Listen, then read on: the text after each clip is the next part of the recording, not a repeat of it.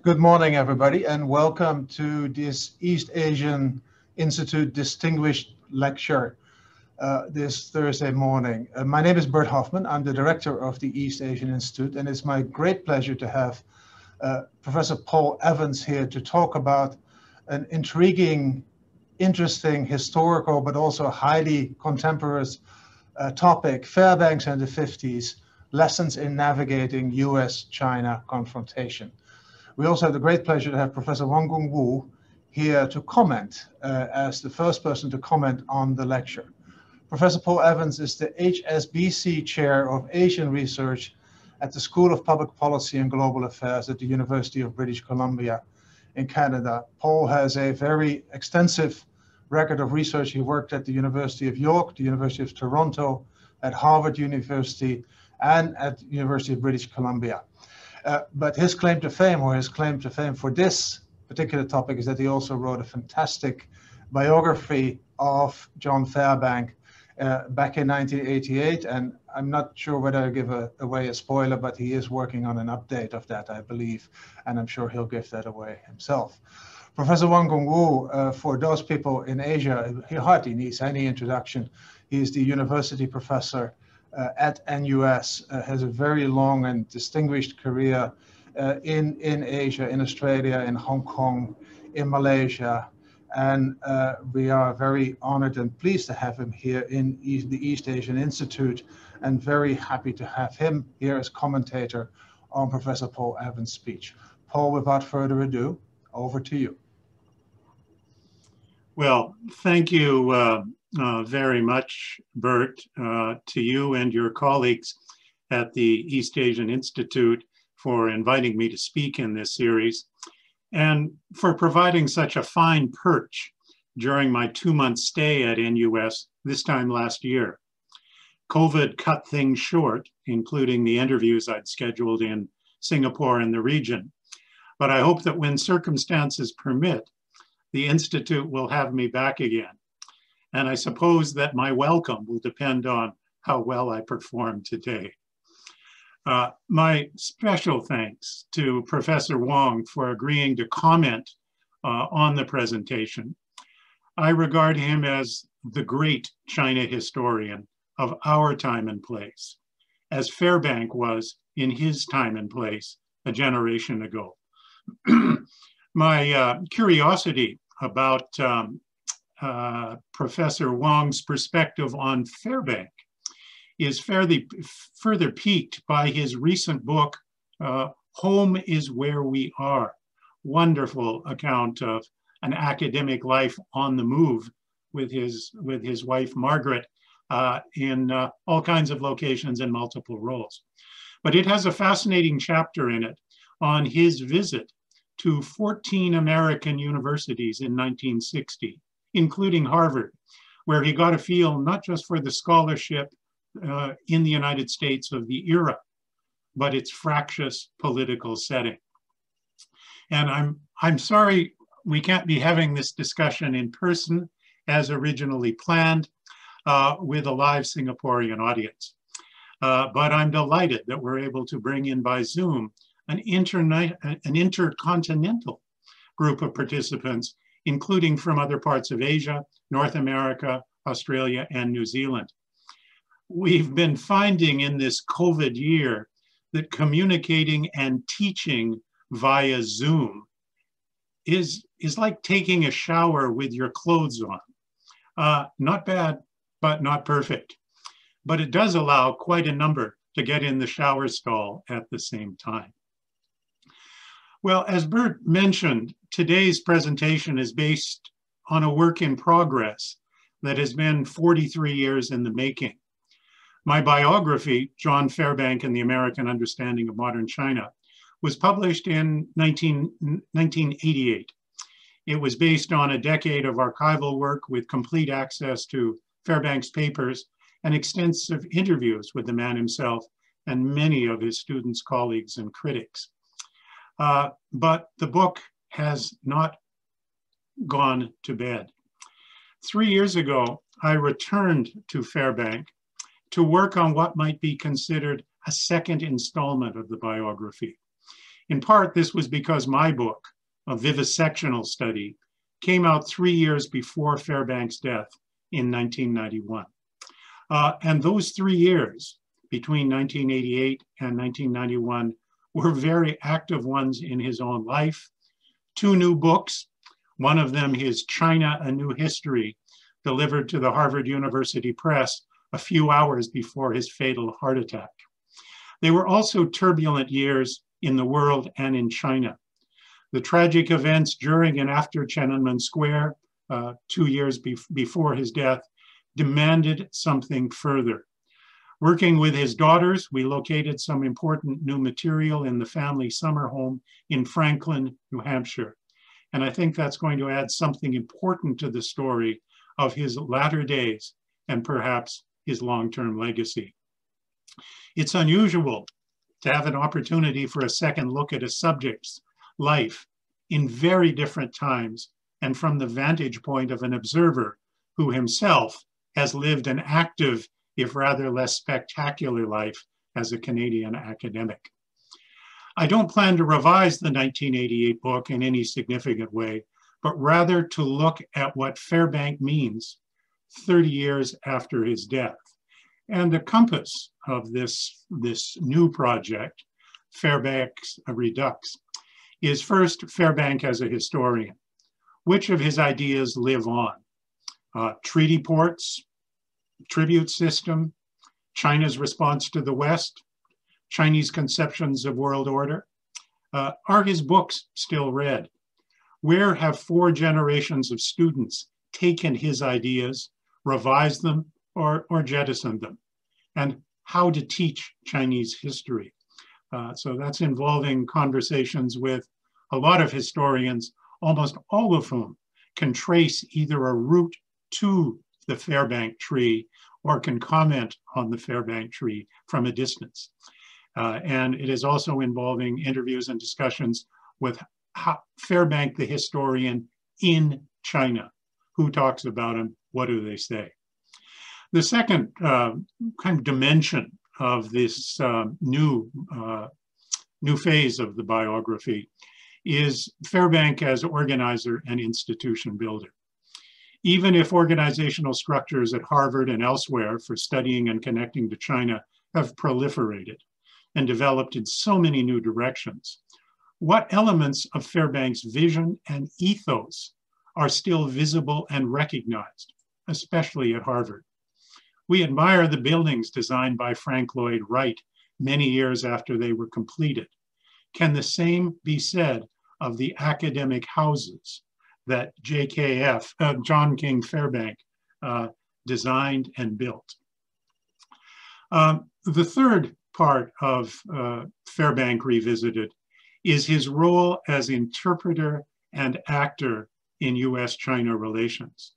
In some ways that may be natural for a student of international relations like myself, but Fairbank was distinctive because of his constant connection and constant involvement in the wharf and the whoop of official Washington, Beijing interactions, but the societal forces that lay beneath and behind those in the contemporary and behind. So today, the focus is going to be on just basically 1 decade of Fairbank's life, and that's the 1950s.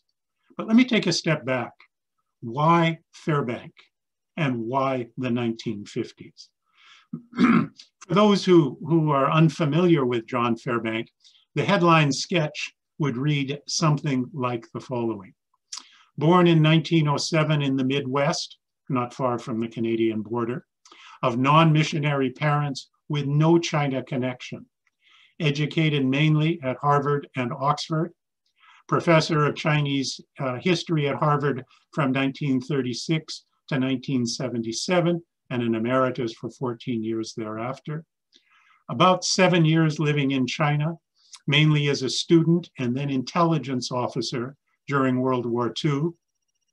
Author or editor of something like 27 books and hundreds of articles on China, Chinese history, and US-China relations. He had 2 smash hits, The 4 editions of the United States and China, first published in 1948 and last one in 1979.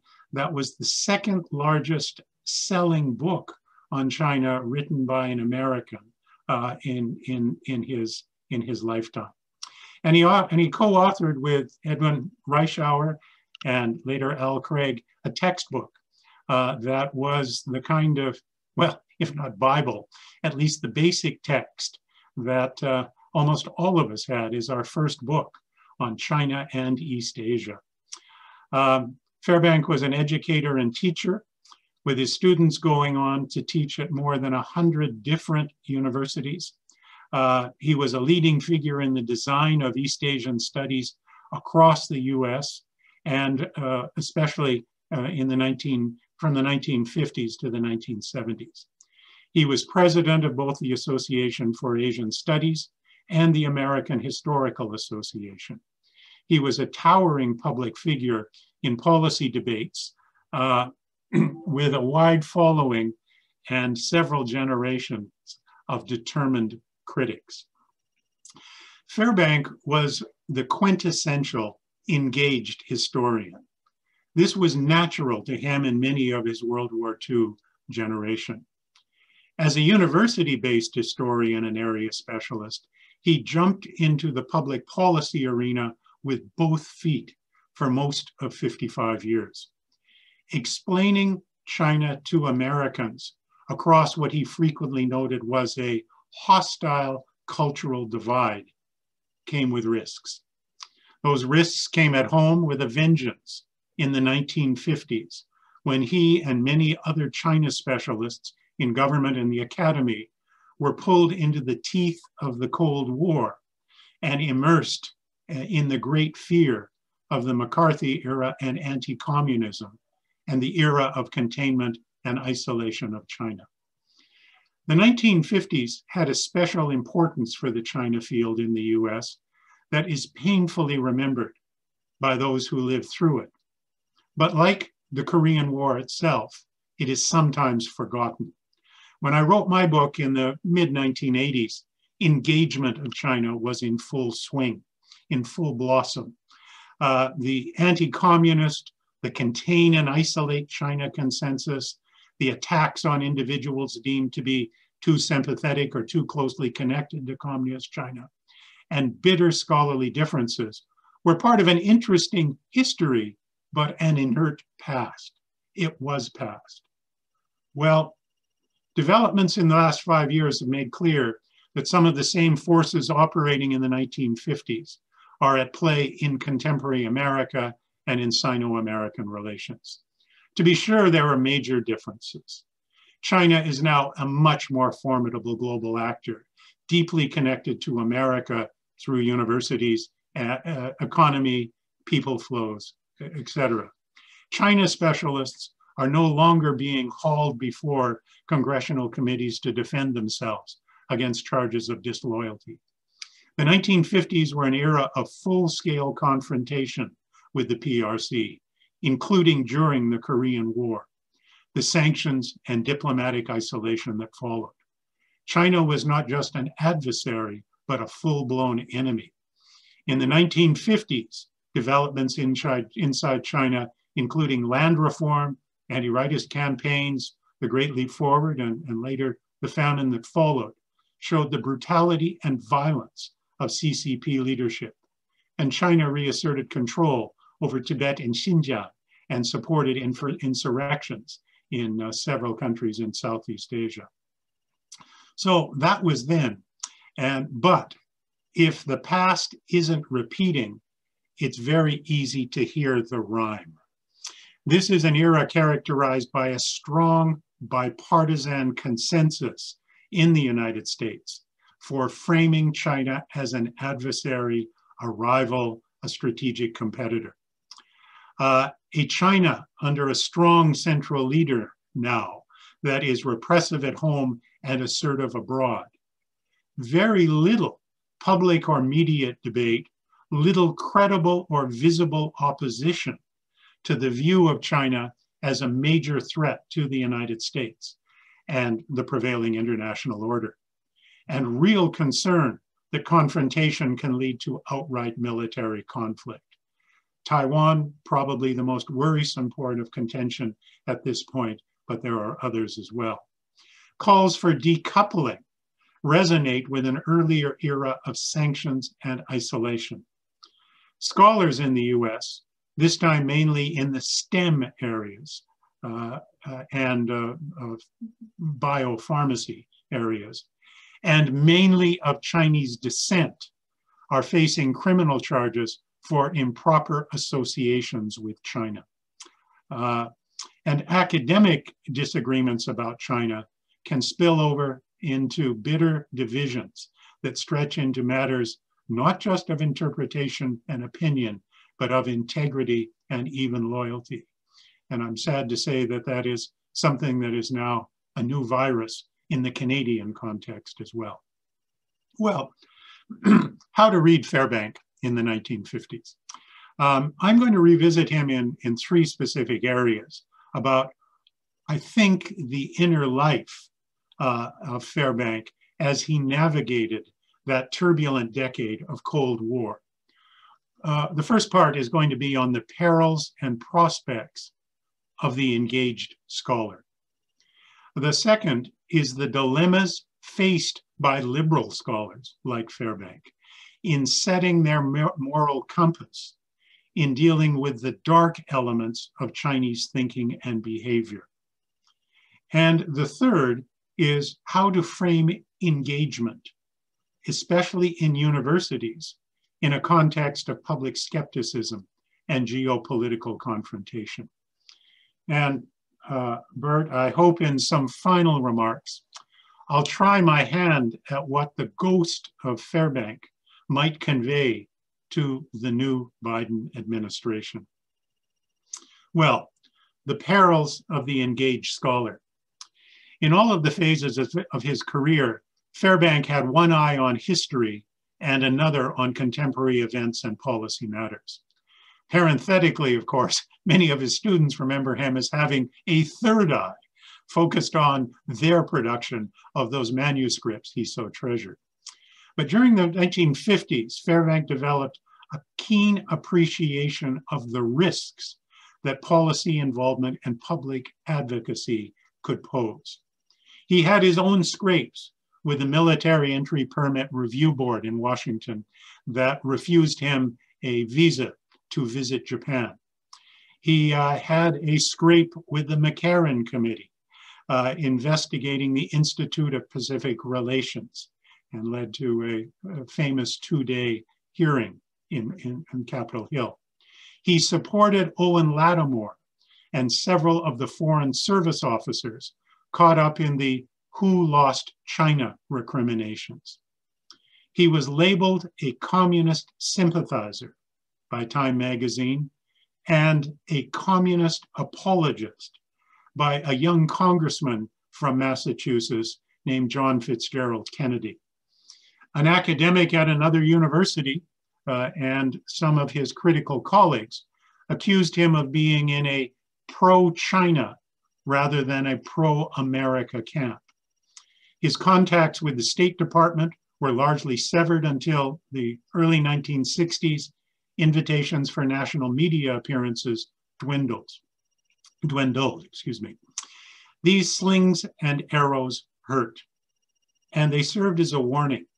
He advised his students and colleagues to be prepared to defend themselves and begin meticulously collecting all their writings and correspondence in the event that they later may be used against them. Fairbank's professional reputation was secure and expanding, but he was well aware he held views that ran against the grain of popular opinion and official thinking. Sometimes, he calculated, it's best to duck. His strategy is being reproduced in the US and Canada as a number of engagement-oriented academics are ducking, withdrawing from public discussions amidst an avalanche of negativity that challenges their policy preferences, but also their integrity and loyalty. In Canada, the proponents of engagement are whispered to be targets of elite capture by elite capture by Beijing. Fairbank later recalled that the 1950s were a good time to write history, and that he did. 6 books in the decade of the 1950s, supervision of 40 doctoral theses, the launch of a new administrative operation, became East Asia Research Center, and that later morphed into what is now known as the Fairbank Center for Chinese Studies. And institution building, even at Harvard, and even with outside funding, is not without its special challenges. Doubling down on research, writing, teaching, and organizing played another role, reinforcing his view how involvement in public discussion can in fact erode good scholarship. In his 1959 presidential speech to the Association of Asian Studies, he stated, "The Asia specialist becomes more and more important in his American environment as his grasp of Asian life gets thinner and thinner. Having started out as a scholar, he may wind up as an Asia expert, busily serving to the American public those answers which are already in the common mind, in a process of give and take, which is touted as democratic discussion or even as policy formation, but which may be no more than collective auto-intoxication." This was not just a lament for being on the outside and distance from being able to visit China and Asia in the ways that he had hoped, but an identification of different roles that scholars can play. As professional academics, whose credentials rest on academic accomplishment and recognition by peers, as experts who use academic knowledge to inform public debate and policy formulation, and as pundits, speaking on matters outside their area of expertise and addressing them in the mode of mainstream opinion. Through his career, Fairbank played all 3 roles, scholar, expert, and pundit. But by the 1950s, we're fully aware that they were separate enterprises, each with its own risks and rewards. He had identified the intellectual risks of the expert addressing an audience on its terms, and of the pundit being required to preface views with boilerplate condemnations of the evils of communism, pro-American commitments, before he could get into the key points he wanted to make. He encouraged his students to get their dissertations done before heading into public service or premature public engagement.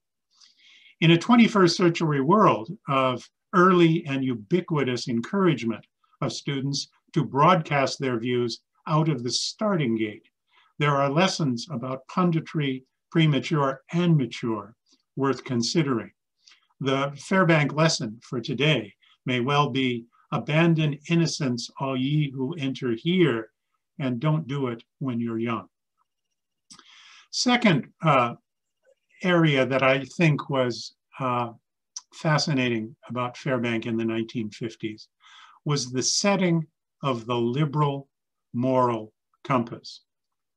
China specialists in the United States and other Western countries face a fundamental dilemma: how to interpret and explain a country and ruling group that many in their own communities do not like, do not trust, and in fact despise. What should they say about the authority of the Chinese Communist Party and its leadership, the legitimacy of the Chinese Communist Party in Chinese eyes? How should they react to acts of cruelty and brutality by the Chinese regime?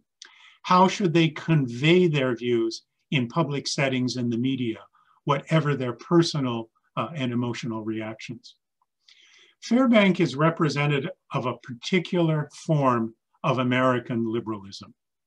He was a progressive on domestic issues, raised by a prairie progressive mother, and himself an active member in the 1950s of the Americans for Democratic Action, along with his brother-in-law, Arthur Schlesinger Jr. He was a cosmopolitan internationalist, knowledgeable about the world and active in it. As a co-inventor of the idea of East Asia, a region defined on the basis of being part of the Chinese culture area, the foundation of that famous textbook. Fairbank took civilizations as the basic building block for understanding China. He was skeptical about universals, including concepts like universal human rights.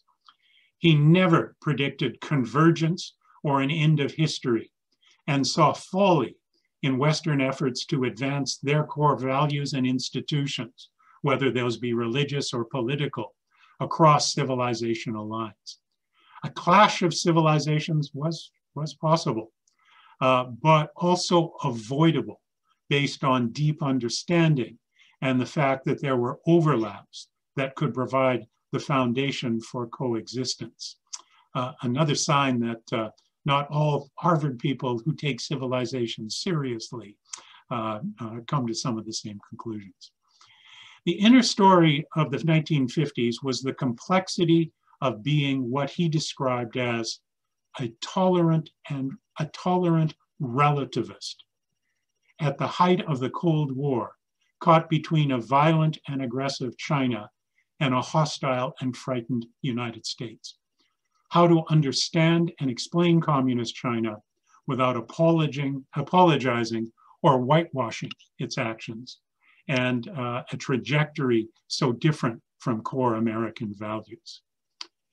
His answer to how to set that moral compass was in part determined through what he called managing his own values.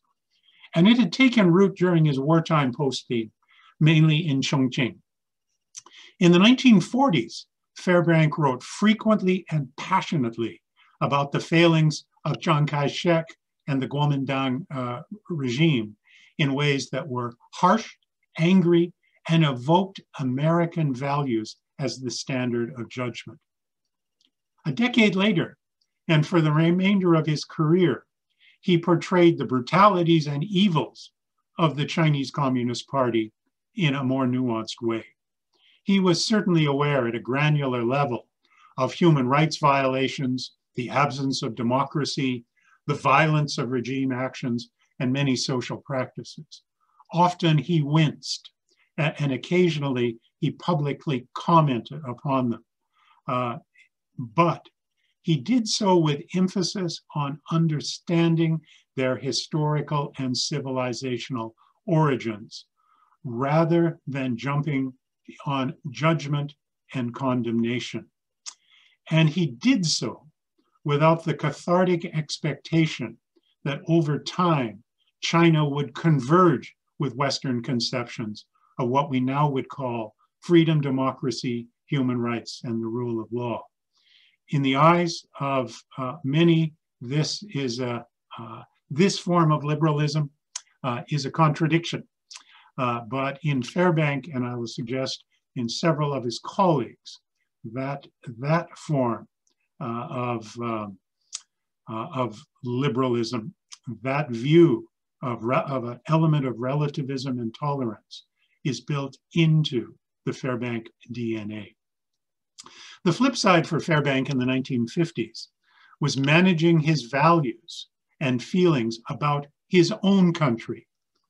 Throughout his life, he was a consistent critic of American exceptionalism and the exportability of the American dream. He did not accept the premise that the US had the mandate or capacity to save China or change China. In the late 1940s and 1950s, as anti-communism pervaded America, he commented that America was more threatened by homegrown fascism than Soviet or Chinese communism abroad.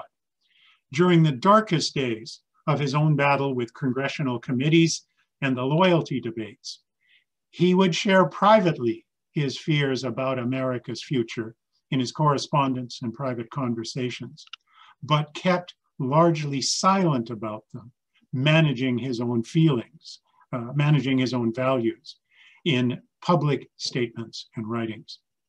Shortly before Rod McFarquhar, Fairbank's colleague at Harvard, shortly before Rod's death in 2018, he summarized to me Fairbank's position on managing his values as a practiced form of detachment, which he himself practiced. Fairbank and McFarquhar were not alone in their aspiration to this detachment. It came to be shared by many of their colleagues and students. And it was an awkward position, criticized in the 1950s by Fairbank's conservative critics, saying that he underplayed the horrors of communist totalitarianism. It resurfaced many times later. Some of them from his students who were perplexed by his views on the war in Vietnam and in that era before he turned against that war. It surfaced later again when some of his best and most serious colleagues and younger colleagues and students responded to what they saw as Fairbank's calloused response to the events in Tiananmen Square that Fairbank presented as a predictable authoritarian reflex. The absence of the condemnation, the absence of the sharp emotional expression was to them wrong-headed. It also arose in critical commentary focused on other American liberals, including Ezra Vogel. I know how much Ezra was concerned by criticisms of him by other American liberals who shared many of his views on other matters, but by other American liberals who felt that the biography of Deng Xiaoping, especially the descriptive rather than judgmental account of Deng's role during the Tiananmen events, that Ezra's biography was a moral betrayal of the cause of Chinese people. The third point, third section, is on the logic of engagement. In the period immediately after the outbreak of the Korean War, there was no viable option to containment and severe restrictions on Sino-American interactions imposed by both sides. Fairbank's own contacts with friends and colleagues in China, like Chen Tuancheng, were broken for more than a decade as an iron curtain fell between American and Chinese scholarship. By the mid-1950s, however, Fairbank was making the case for containment without isolation. And by the end of the decade, contact and competition, not containment. Phrases that, curiously, would not sound out of place if another Harvard professor said the same thing in tomorrow's edition of the New York Times. Fairbank emphasized that self-strengthening was more important in competing with China than shutting it out. The word engagement was not yet in use, but he was advocating the normalization of diplomatic relations and doing whatever was possible when it was possible to establish connections with China and deepen the linkages with those scholars who studied China anywhere in the world. Talking about China, studying China, was the prelude to working with China. As diplomatic relations thawed in the late 1960s and early 1970s, Fairbank, Bob Scalapino, Doak Barnett, and others provided the intellectual rationale and leadership for opening doors, step by step, including in the academic realm, first through study missions and exchanges, and later through student flows. It took the American government most of the 1970s to embrace this broad conception of engagement. It had already found a home in Canada, where there are very strong commonalities in outlook between Fairbank and a Canadian intellectual politician named Pierre Trudeau, who led the way in establishing diplomatic relations between Canada and the People's Republic in 1970 and bringing the PRC into the UN later. Those intellectual connections are a story for another occasion. Well, let me come to the Biden moment. And if we imagined that John Fairbanks was alive, or at least his ghost was with us, how would he be reacting to the contemporary challenges in US-China relations? Well, one thing is very clear is that the approach of the Trump administration to China ran counter to almost every Fairbank fiber.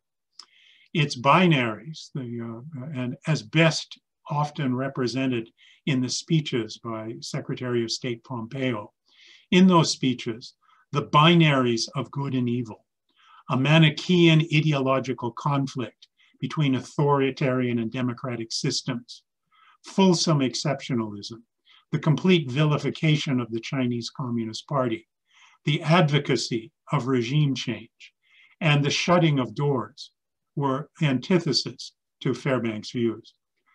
I imagine he would have almost certainly supported the 3rd of July 2019 opinion editorial in the Washington Post, signed by Ezra Vogel and 100 others.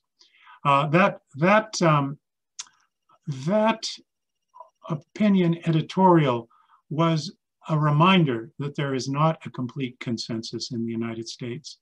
And it took some courage and moxie for those people, the group of 100 plus, to put out a view contrary to the prevailing opinion and the orthodoxy in Washington. That op-ed offered several propositions running against that confrontation consensus in Washington. Among them, that China is not fundamentally an enemy or existential threat to the United States, that its behavior was dangerous and needed to be responded to, but that it was not a fundamental threat, that engagement has been successful, and that decoupling would be costly and counterproductive, including in the realm of universities and intellectual and scientific exchange. Well, what might that ghost of Fairbanks say as a Biden administration conducts its China policy review? While it remains to be seen what extreme competition with China might look like, it is being formulated by a highly experienced and skilled set of advisors, many of them with extensive experience in dealing with China and sometimes in China. So what would Fairbanks say? Well, I think the first thing might be hire more Harvard-educated people with a deep knowledge of history and China. It's fascinating how the sociology of knowledge has shifted in where people are trained, the backgrounds they come out of. Washington's policy circles are not dominated by academics, but rather by people from think tanks, and only a few of the people in those think tanks come out of the Harvard scene in Fairbank's ancestry. But I think we're puzzling through who might be the embodiment of someone who, while not a student at Harvard or Fairbanks, but who is quite popular at Harvard and has been based there mainly at the Harvard Kennedy School. That person is Kevin Rudd. And I raise Kevin Rudd's names because it's hard not to see a Fairbank agreeing with many of the viewpoints in Rudd's analysis, his recommendations, and the kind of sensibilities that he brings into analyzing Chinese thought, action, and appropriate responses. There might be one caveat, and perhaps no one can explore this better than the commentator who we'll hear from very shortly. There's one caveat. Kevin Rudd, Australian, educated at the Australian National University, was introduced to Chinese history through the lens of sinology, not the kind of history that John Fairbank and his colleagues taught. Rudd was taught by Pierre Ryckmans, also and probably better known by his pen name, Simon Leys. And it was reinforced through Mr. Rudd's interaction with his friend and contemporary, Jeremy Barmay. Fairbank and Ryckmans were not on the same page. Ryckmans did a scathing critique of Fairbank in a book called Chinese Shadows that essentially saw in him hypocrisy and an individual who was whitewashing or overlooking the fundamental evils of the Chinese communist system. But as a historian, what the argument was about was a fundamental matter. In the flow of Chinese history, is the Chinese Communist Party a departure from it, a deviation, or in fact, is it the continuation of elements of an authoritarian tradition? And where Kevin Rudd stands on this matter does have something to do with what he thinks is possible about distinguishing the Chinese people from the Chinese Communist Party. And where Kevin Rudd stands on these matters, you can explore with him next week when he gives the Gokeng Sui lecture, also at NUS. I think the second message from Fairbank, the ghost, would be don't close academic doors. Value, maintain student flows, exchanges, and collaborations. Reopen programs like the Fulbright program in China, even with some of the risks inherent in those exchanges, that on balance, the weight is on their value to long-term defense of American interests and to finding a way to work with China. And I think there's one other element which comes to mind, as I know there are some of the people listening today who are at Harvard. I think that a Fairbankian view is that defend as the facts warrant those professors, including at Harvard and MIT, who face public censure and prosecution for their involvement in research collaborations with Chinese counterparts. There are things that need to be tightened up. There are new restrictions, but the almost demonization of a category of American scholars, most of them of Chinese descent, is something that Fairbank would no doubt see the resonance to something in the 1950s aimed at a slightly different cast of scholars. And finally, look to history from a Chinese rather than a Western vantage point. And this is something that I've enjoyed very much in my visits to Harvard over the last 3 years. The discussions with Graham Allison and a group of concerned Harvard professors who see real dangers in the US-China relationship. Graham Allison's now famous Thucydides trap says that in an era of power transition, there are big dangers. If the Peloponnesian Wars were caused by the rise of Athenian power and the fear that this caused in Sparta, is there not a strong likelihood that the rise of Chinese power and the fear it is generating in the US will lead to a similar disastrous outcome? Fairbank would share the premise of the question, that a major conflict between the US and China is entirely possible. Fairbank was far from sanguine that conflict rooted in cultural differences and American desire for remaining supremacy could be avoided. But perhaps he would suggest, as Graham Allison and Ezra Vogel before his death, and some others at Harvard were suggesting, that try looking at the relationship not through the lens of Xi Jinping himself, but through the broader Chinese historical experience that might produce a better solution. And an idea that Professor Allison and some of his colleagues found quite intriguing was that rather than seeing China as the binary, understood in Western diplomacy as friend or adversary, competitor or cooperator, what about seeing it in a blended way as what they describe as a partner rival?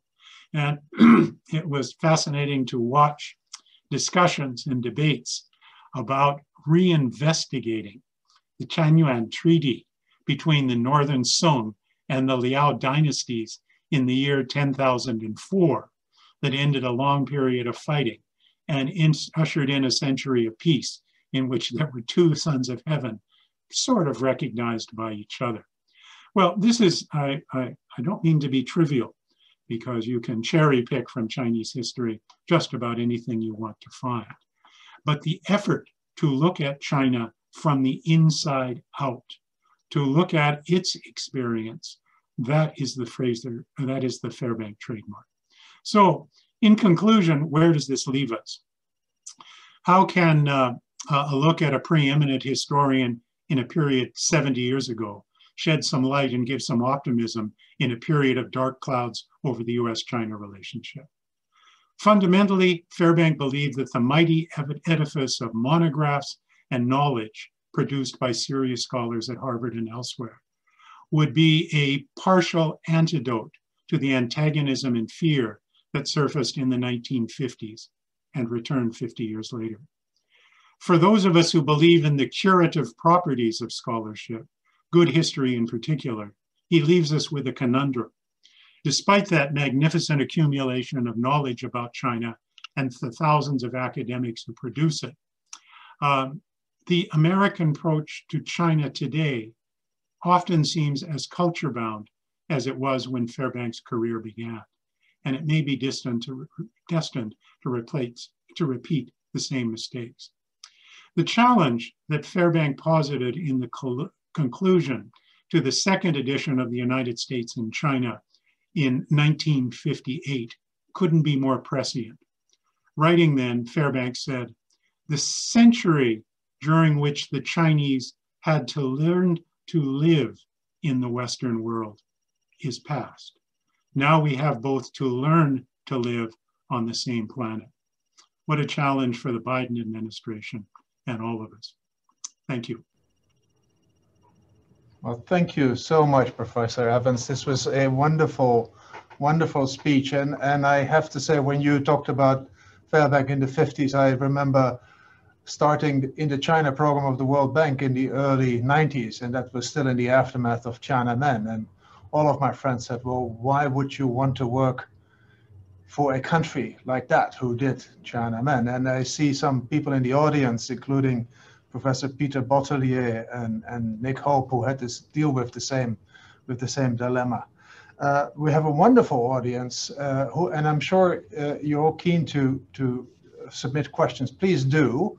There's even some Harvard professors that are in the audience. Michael Zoni, of course, the director of the Fairbank Center, is also in the audience. I'm very, very honored with the presence, and I apologize for the very imperfect interaction through a Q&A box, but I do look forward to your questions. But before that, we turn to Professor Wang Gungwu for his comments on Professor Evans' wonderful speech. Professor Wang. Thank you very much. Let me say straight away that I'm very grateful to Paul Evans for reminding me of the fact that when his first study of Fairbank came out in 1988, I enjoyed it tremendously and read it as history. That was a period gone by. So I was very struck by his determination to show the relationship of those very troublesome years of the 1950s, how they might help us think about the present.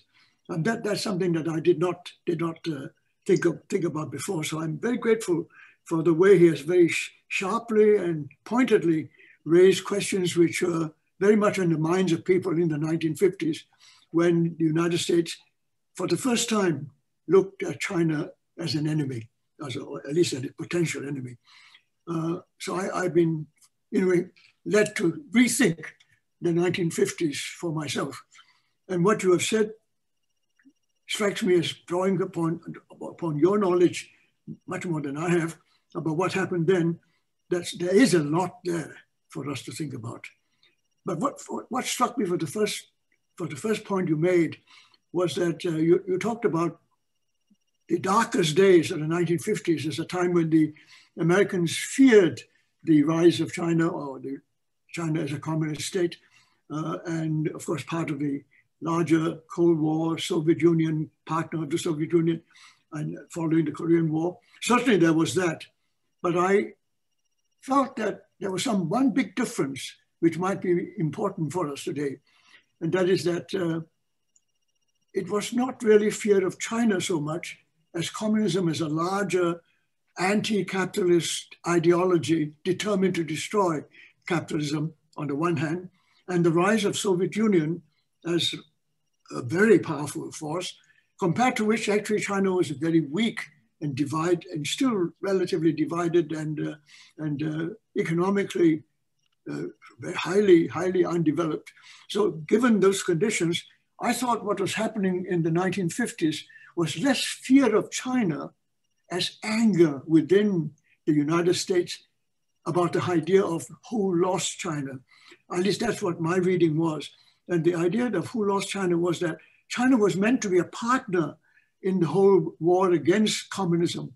And after all, the Pacific War was to save China from both fascism and communism. And that had almost succeeded when somehow the whole thing collapsed and Chiang Kai-shek's nationalist government failed. And the thought was that the American experts of the time had failed to understand that and somehow lost sight of the main issue and therefore lost China. And there was anger from within, which led to both the McCarran committee and of course McCarthy, and the kind of determination to sort of sort out and pick out all those people who were to blame for this great loss. So the anger from within the United States was probably greater than actual fear of China itself. Certainly fear of the global communist threat and the spread of communism throughout the developing world. I think that part was true. But that anger part is something I think might be something we might look at today. And that is when you look at the present, my feeling is that there's actually genuine fear today. And the fear is not much more reasonable. It's justified fear that China is not weak, no longer economically depressed, but some actually an economic superpower ready to challenge the United States. And of course, in other ways, still very backward compared to the United States. But that economic potential that China still has is something to be afraid of. And behind it all, what does China want? All these become questions asked of the nature of that threat, or the long-term effect of that threat. So the fear, I think, is something stronger today than it was before. It's not so much anger within, it is actually fear of the loss of the American position in the world because China is going to try to replace it in one way or the other, at least in the region of Eurasia, if not across the whole world. So I think that element of fear is more genuine today, and that troubles me much more than anything else. Secondly, I think the other thing is how to manage this. The idea of engagement that Fairbank stood for, I share very much. I still share that.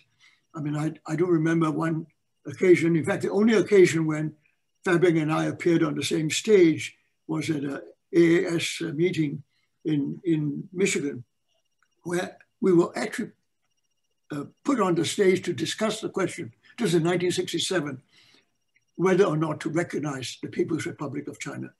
A very controversial subject at the time, but already after the way the Vietnam War was going, I think gaining traction almost everywhere.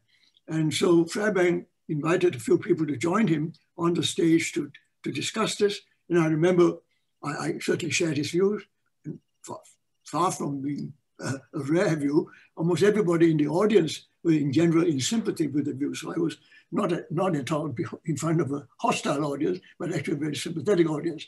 But nevertheless, there were hostile voices challenging us for saying what we did, that it was time to recognize the legitimacy and the sovereignty of this new country. How can we keep China out of the United Nations, for example? You're simply indefensible.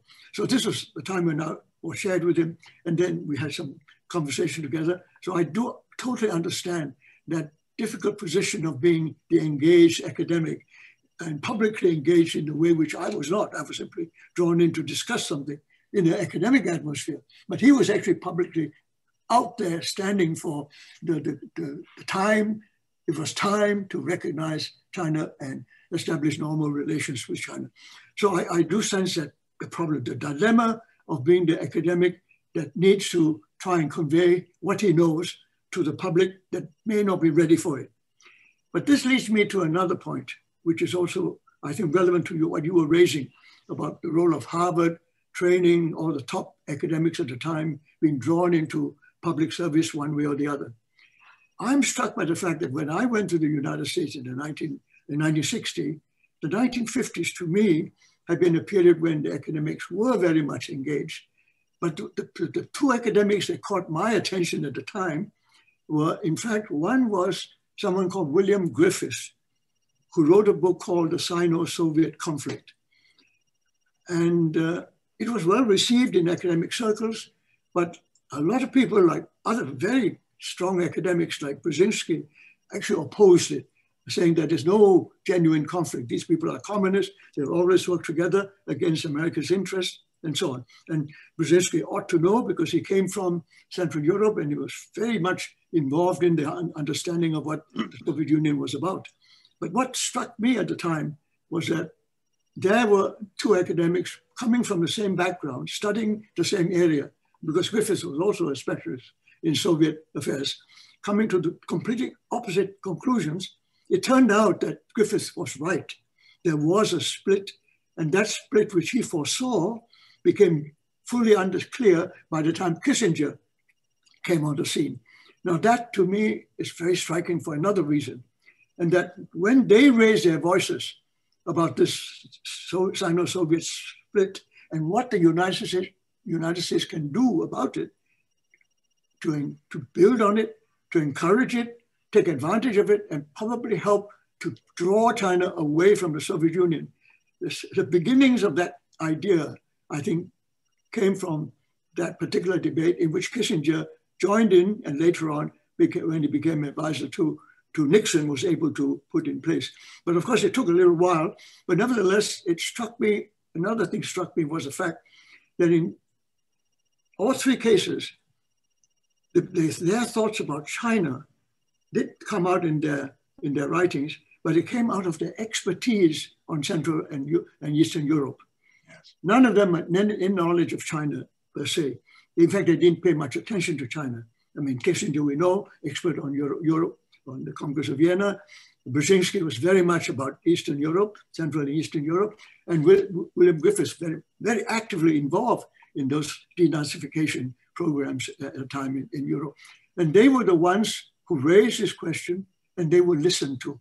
Their voice carried without any Chinese expertise, because the whole establishment was very much geared towards the Soviet Union, and the Cold War was over there. The Far East really was not that particularly relevant. This was where the war was really about. And what to do to undermine Soviet influence, to reduce Soviet power and influence in the rest of the world was a major goal to achieve. That is the main goal. And so what struck me was that turn around to look at China with different eyes really came from the perspective of how to deal with Soviet Union. That was how it was looked at. Now that is different from today. In fact, today what we are facing and what is so puzzling and difficult to gauge is that today we have lots of Chinese expertise. And the lots of Chinese expertise are actually, some of them are actually in the government giving tremendous good advice and sound advice in some ways, and other ways very judgmental advice to the government, to the State Department, to the Pentagon, and so on. And these are experts, including those produced by Harvard, incidentally. And they are giving advice in which says that, look out for China. They are a genuine threat. We have reason to fear that they have objectives which will undermine our national interest. And America has reason to worry about it. And we must do something about it to contain China, to make sure that China should fail in their particular enterprise. So we have a different situation. And so those Harvard people now and others who do not share this view about containing and isolating China are having a much harder time than Fairbank had, because they are facing with a group of other sinologists and China experts who are giving the opposite advice. So I think this is what is different about it today, and why I think giving it, what Fairbank has to say to Biden has to be taken in a different context. And I'm not sure that Fairbank anticipated this. I'm not sure that he would. I think he thought that was over. I mean, the time of engagement had begun before he died, and he could see that other possibilities were there, even though he knew straight away, or even then, that there's no question of convergence. There's no question of China becoming like the United States. He had all those reservations about the policy of the time, but he would not have anticipated a time when America would fear China in a way rather comparable to the way it feared the Soviet Union in the 1950s. And whether or not today's policy is try to woo the Soviet Union or try to woo Russia away to use Russia as a means of containing China, I do not know whether these are parallels to be followed or not. But I think it is worthwhile to think, who are the experts today who are giving advice to Washington as compared to those in the 1950s and 60s? And I think this is of some interest. And another thought was that I felt that right at the beginning, Fairbank had some understanding of something which is very difficult for the West to understand. And that is the idea of a party state. I don't mean a one-party state, I mean party state. There's no one party or two parties, there's only party. And that a party is equivalent to, and in that sense, the superior ruler, emperor, recognizable by all Chinese as an emperor far away, but now not so far away, but nevertheless representing something that is over and above all the people. And there's no question of an opposition party, no question of the idea of political participation of the people directly and openly against the ruler. And once you see it that way, that the Communist Party is equivalent to an emperor in the eyes of the Chinese people in a party state. Now, I don't know whether Fairbank actually said that or not, or recognized that or not, but if he did, I think it will fit in with his idea that this authoritarian heritage that the Chinese people have had is a civilizational difference. It is a difference of political culture, which is very deep and have certain very deep roots in Chinese history. Is something that you cannot wish away. And that is a reason why you're right to say, and that Fairbank understood, that the question of convergence with the liberal United States seems to be almost impossible. And that is, I think, his genuine conclusion. And I think there's a reason for that. Once you know that this is a party state which has its roots in a kind of bureaucratic, meritocratic bureaucracy, highly centralized, with tremendous reverence to the idea of centralized power, all that, if that is part of the heritage that is looked at again with positive hope and belief that this actually suits China better than the liberal alternative, then the position becomes a totally different kind of contention. So I would end with simply one last note, that in this context, the idea that you're not fighting over ideology now, you're fighting over systems, a liberal system compared to an authoritarian system. You may want to make it into an ideological difference, but it's fundamentally two governance systems that are now using the modern science and technology, finance, economics, and the global free market economy under WTO rules and so on and so forth to actually develop capitalism in many directions. And this, of course, is a major challenge. It's a new challenge. And I think this, if you describe the challenge in those terms, rather than say communism is evil and we are good and diabolically demonize the Chinese thing, that way it seemed to me is the 1950s. I'm not sure that today you can use those images in the context where I think more and more people are recognizing that this so-called state capitalism that socialism with Chinese characteristics is turning out to be is offering a different kind of challenge that needs a different kind of response. Thank you. Thank you very much, Professor Wang. And I'm going to ask Paul to do the impossible. This was a speech worthy by itself, but maybe a few reactions from you, Paul, but short. I know there will be other occasions where you can exchange further with Professor Wang, but there's also some wonderful questions waiting in the box that I would really also want to pay attention to. And we have limited time left. Please, Paul. Two very small points in response to some remarkable observations. Thank you. The first is the blend of fear and anger in the 1950s as compared to now. And my guess is that a Fairbank would pick up immediately that what you call the anger of the loss of China, the anger that China didn't go down the path that many Americans had hoped, that's true. But that now he would see then a comparison to what is happening now. Many of those Americans who are fearful of China now are also angry with China as a sense of kind of, how does one frame it, as a sense of betrayal, that China's opening that they had expected would produce a path towards convergence of economies and of maybe those systems to some point. The blend is I still think, a blend rather than one or the other. Gongwu, the second point, and I'll just leave it as a question for you. If those Harvard-trained people who are in Washington and are some of the hawkish, almost non-Fairbankian mindsets, how can Harvard bring them back for thought reform? How can historians bring the diversity of views and the sophistication of them on China is highly diverse. Harvard people aren't of a single mind, but who might be one of those Fairbankians in 21st century clothing? And do you agree that one of them might be a Kevin Rudd? I think just a question. Answer that question now. I think that the other questions to come. But right. I think you better give a chance to the others. Thank you. And as that, we can judge after next week's presentation speech by Kevin Rudd himself.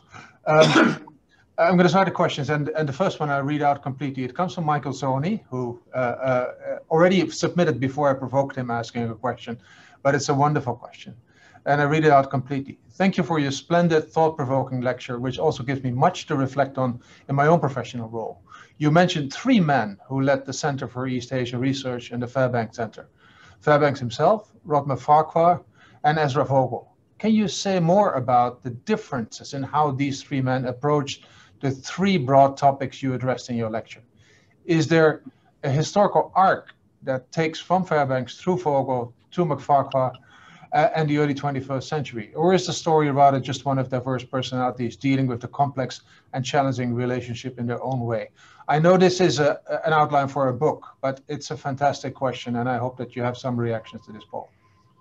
The first reaction, Michael, is I hope you will write that story as the sixth generation emperor of the Fairbank Center.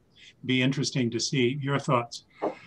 As I look through the papers of Fairbank in his time, of Ezra's time, and some of the, excuse me, some of the McFarquhar time, I would say 75% convergence in outlook, in that commitment to openness. You know, one of the issues that's been debated for many years is whether there's a Harvard school. Paul Cohen speaks about it. I'm not so sure there is, but I think there is a Harvard ethos that Fairbank embodied and helped establish. And as I mentioned, the interaction with what Rod saw as Fairbank's general approach, they didn't all agree on specifics. They didn't agree on the nature of the Chinese party. It was an intensely interesting debate. But in general terms, they're positing of a need for broad-based interactions with Chinese counterparts. They're a believer that scholarly exchange could and should be defended in the face of some who weren't so keen on it. I hope that, I don't know we're going to get a McFarquhar biography in the near future, though it's possible, and I hope for it. The one we're hoping for is Ezra's, Ezra Vogel's. That Ezra was very keen in his admiration for Fairbank, but also his distancing from Fairbank. There were some historical differences about elements of Chinese history, but there was a difference in attitude about how you believe and treat people. And the management of an institute depends in part on the style of what you expect. Some were quite critical of Fairbank as basically believing that the game was in producing the most number of manuscripts possible, building that edifice, not as a nasty person, but single-mindedly. And I think that both of the other two took a little bit different approach to how you manage human relations in an institute. But Professor Zanyi, it's up to you as a Canadian to write the outside story on this matter. When Fairbank let me into his papers for a decade, he once told me, he said, I'll let you do it. There were other people who wanted to, but I saw you, and after an hour, he made the decision. He said, because you are not one of my students, because you're not part of the CCAS generation, and because you're not an American, that you can see some of these things with a distance. Harvard is cosmopolitan, but Harvard is American.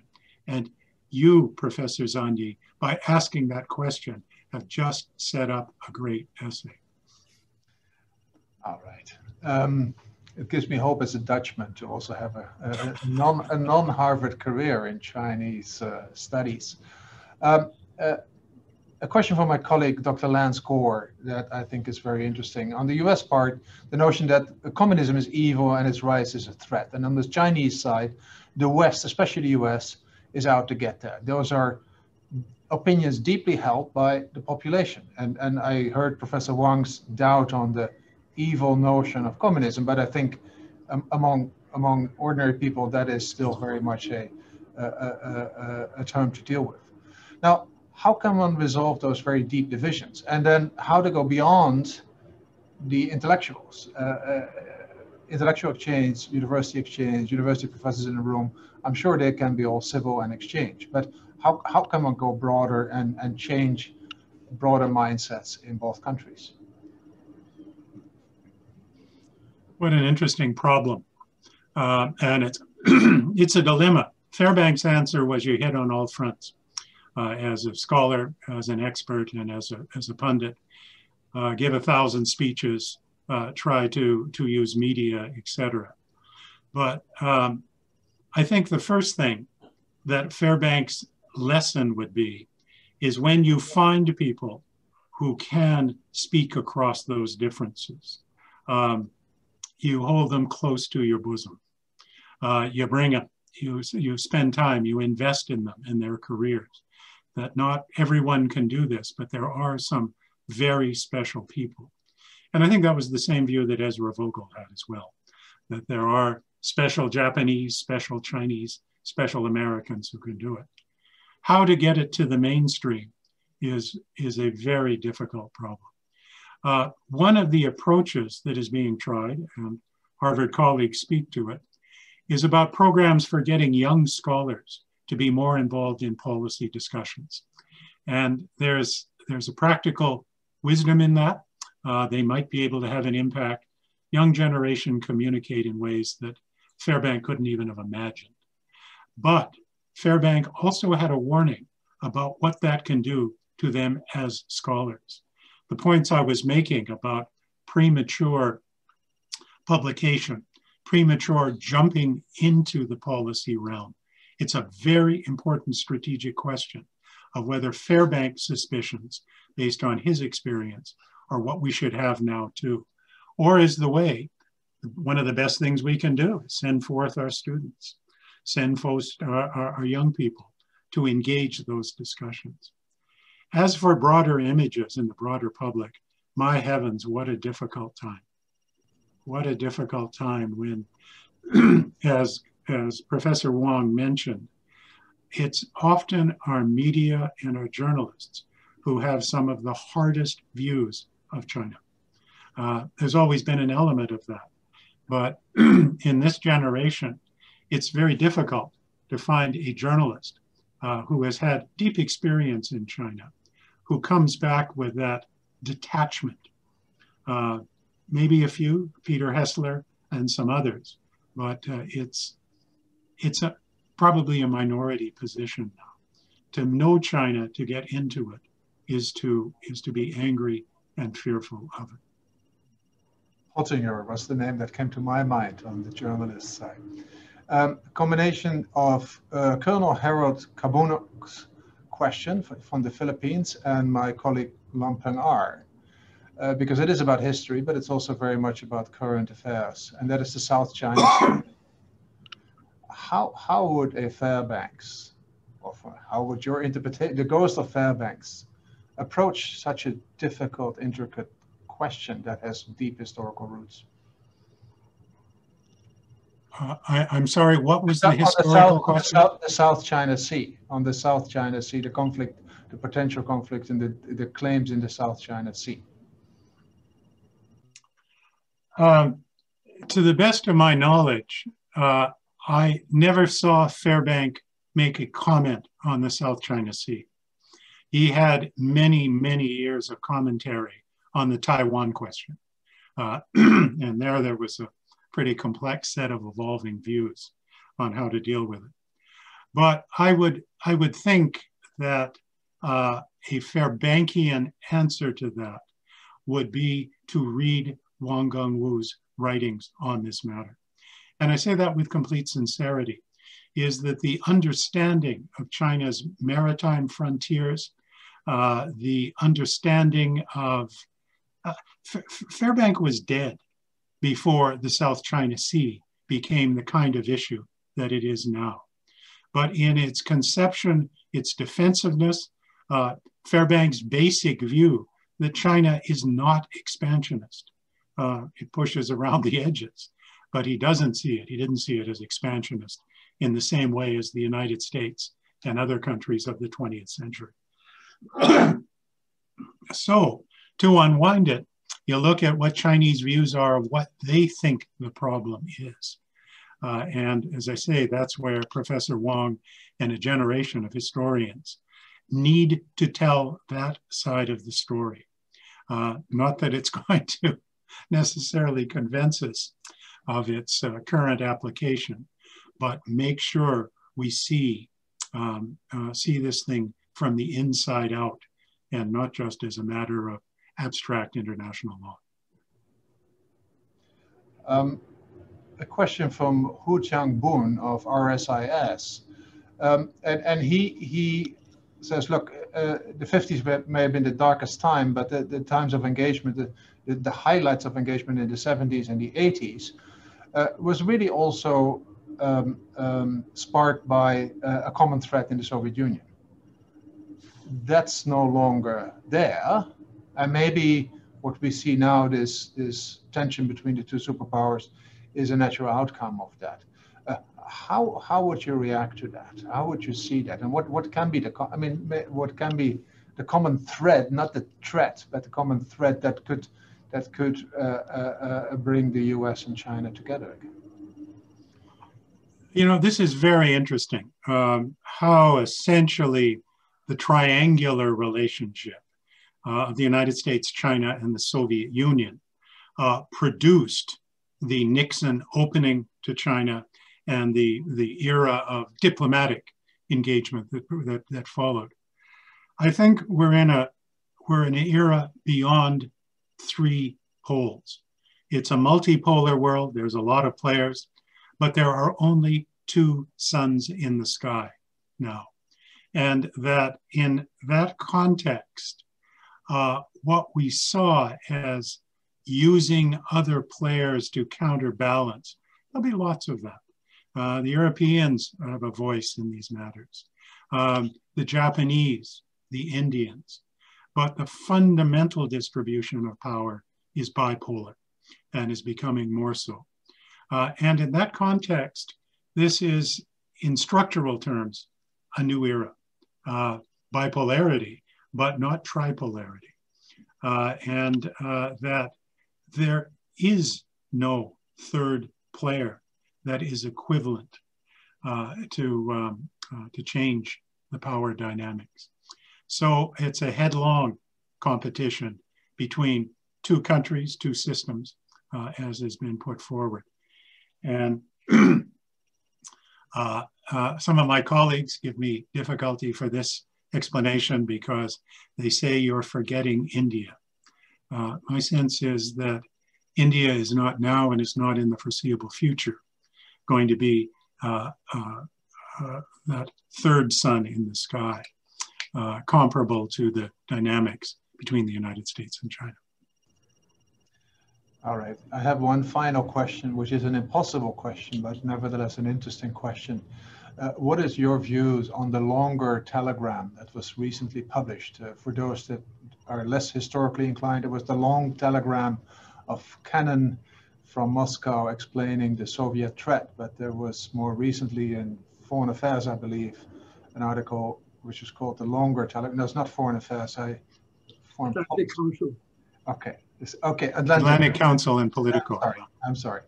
The longer telegram, an anonymous longer telegram, describing ways of, well, first describing a China reality, I should say, and then second, a possible response of the United States.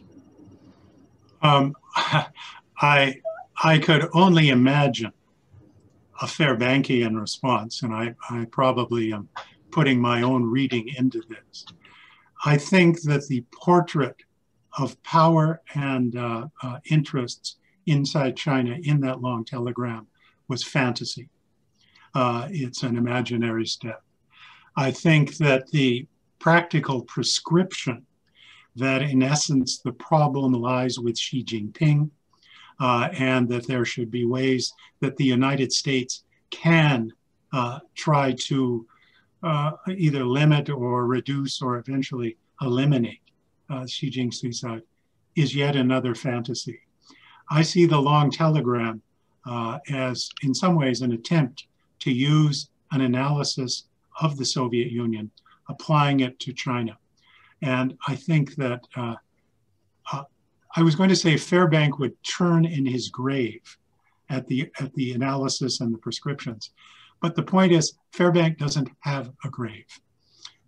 He decided that, I once asked him what word he would like put on his tombstone.